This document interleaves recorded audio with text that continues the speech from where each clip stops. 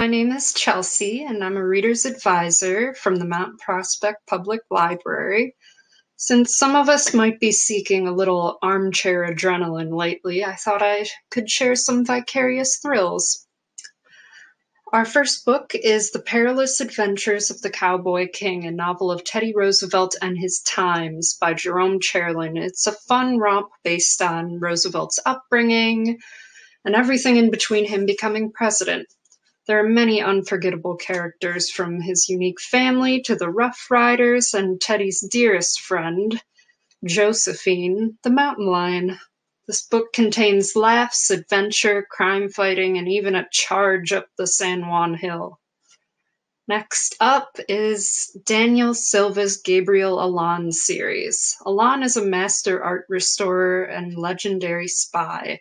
He travels the world setting art and criminals straight. There's often politics at the highest levels and vengeance involved.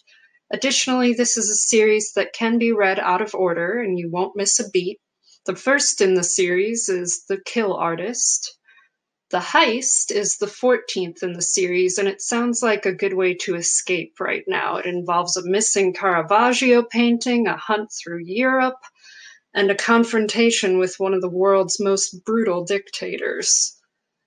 Next up, Alpha by Greg Rucka introduces us to Jonathan Bell, a special operative who's come back to the States. He takes on a high-level security job at a theme park in California called Wilsonville.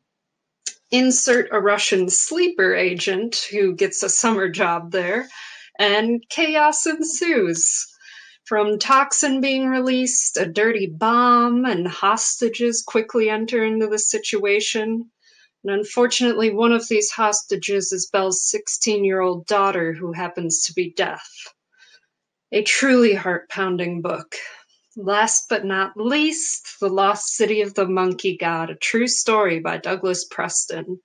It contains Preston's experiences being part of an expedition to find a lost city in the mountains of Honduras. The myth behind the city is that a number of catastrophes occurred there, so people had to drop everything and leave, and since then it's been considered cursed, and death will come to anyone who ventures in. Follows their harrowing journey to reach the city, and they do. They find it, and plenty of other fascinating finds, but there is some truth to the lost city being notoriously life-threatening. This book, as well as all the other books that I mentioned, are available on either Hoopla or Overdrive. And if any of these titles don't get your adrenaline pumping, email us for reading suggestions at readers@mppl.org. We welcome you to share titles as well that you've enjoyed in our No Commitment virtual book club group on Goodreads. And as always, happy reading.